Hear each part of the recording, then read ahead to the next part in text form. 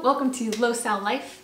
My name is Sarah, and on this channel we talk about salicylate sensitivity, which is basically kind of like an aspirin allergy, and it's basically in everything, including fruits, vegetables, cosmetics, perfumes, all sorts of things. But you might find this video valuable if you have a lot of allergies and you're looking for a really safe shampoo.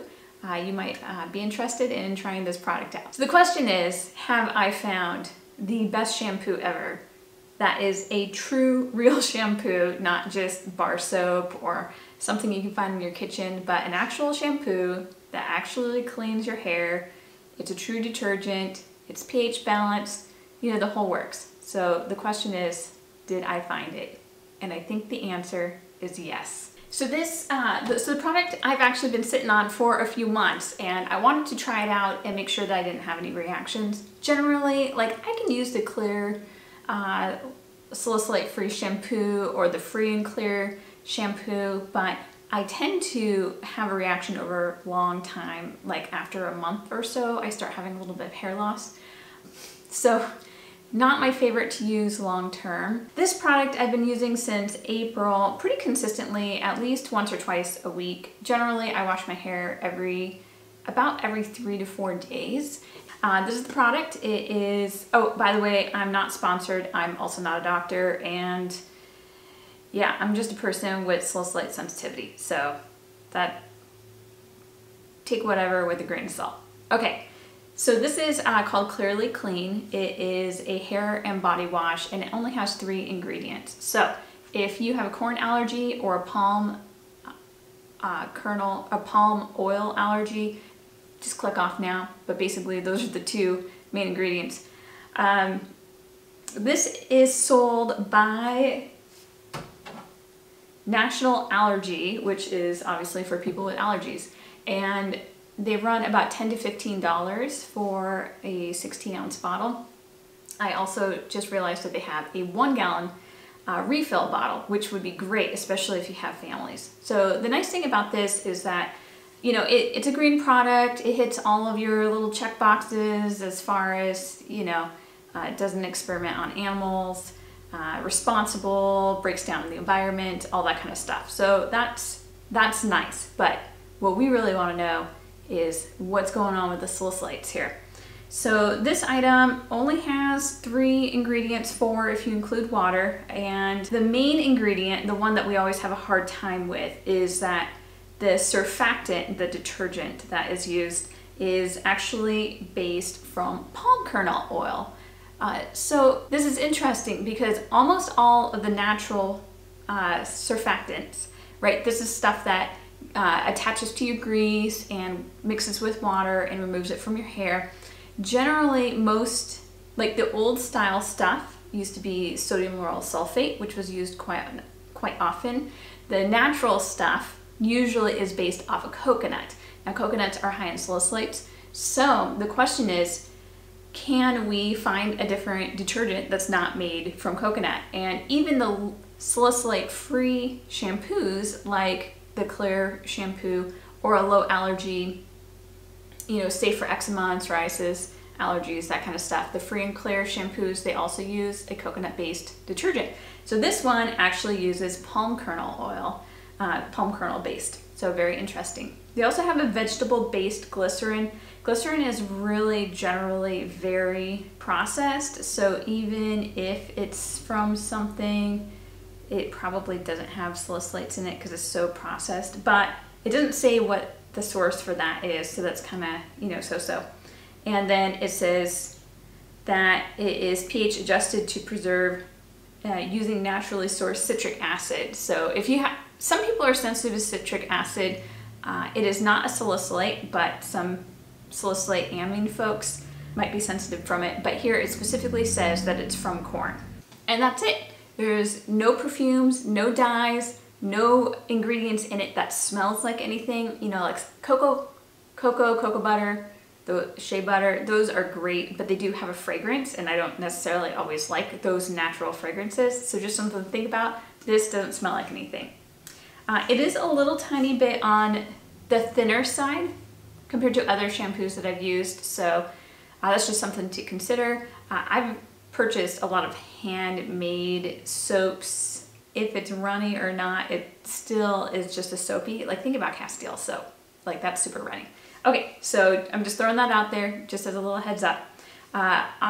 Because my hair is thick and I wash my hair every 3 days, maybe 4 days. Sometimes I try and hit 5 days if possible, but you know, there's a lot of it is really straight. Sometimes it gets a little bit matted, you know, weighed down with the grease. So in those cases, I might shampoo my hair 2 or 3 times.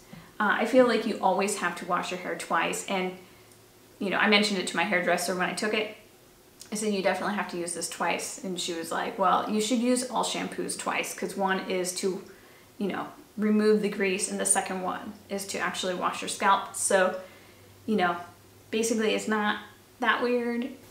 I'm just saying it doesn't feel quite the same as like an herbal essence or like Head and Shoulders or another traditional shampoo. So just throwing that out there. Okay, the second thing that I was really, really excited about and I wanted to try, and I hadn't yet until the other day, but it says bubble bath on there. Now, I don't know about you guys, but I haven't had a bubble bath in probably, let's see, I think I'm just around past my 5-year low-sal anniversary. So yeah, it's been 5 years since I've had a proper bubble bath, and I finally got it. I tried it out. I'll show you kind of what I put 2 tablespoons in for a tub, and I'll show you what the level of bubbles look like. So if you have little kids and they want bubble baths and you've been like, you know, holding back because you're afraid of reactions, this might be a great product to try. The bubbles lasted about 20-30 minutes. My bath was probably only about 30-40 minutes, so they lasted almost the whole time. Even when I got out, there were still bubbles on my skin. So, you know, super fun. So excited. I'm curious if, I mean, you don't want to buy dye-free product and then add dye later, but it does open up a whole can of worms of what you could possibly do with your own ingredients that might be safe, as far as like, you know, your own homemade cosmetics and that kind of thing. So, oh, and then of course the results. I did wash my hair today. I wore a bright shirt so you could see it if you wanted to, but I washed my hair earlier today and I did not do anything else except for blow dry it. It was damp for about 2-3 hours. I finally took a hair dryer to it and dried it on a cool and warm setting. So it's just about completely dry, but I did not put any product in here.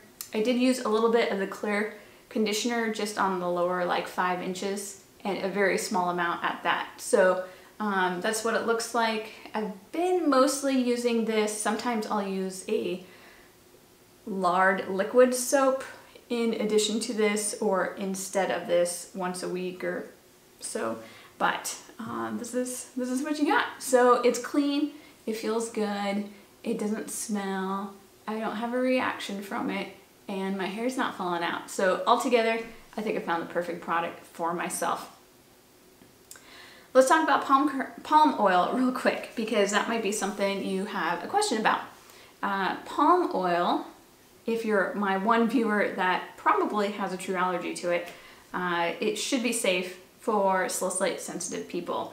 There are 3 different types of palm oils, so just kind of keep that in mind. RPA, the Royal Prince Alfred Hospital Allergy Group, they produce basically the gold standard for salicylate sensitivity, says that palm oil is negligible in salicylates. I have never had a reaction to it. However, there are a couple different types, and so it's just a good idea to keep that in mind. One is that there is a kind of a virgin or like cold press natural one version where the fruit of the palm fruit is pressed, and that tends to have a reddish color to it. I don't know if that has ever been tested or if that's rolled into RPA's suggestion of palm oil. I kind of doubt it is, and if there's going to be a risk of anything having salicylates in it, I would say that that would probably be the highest.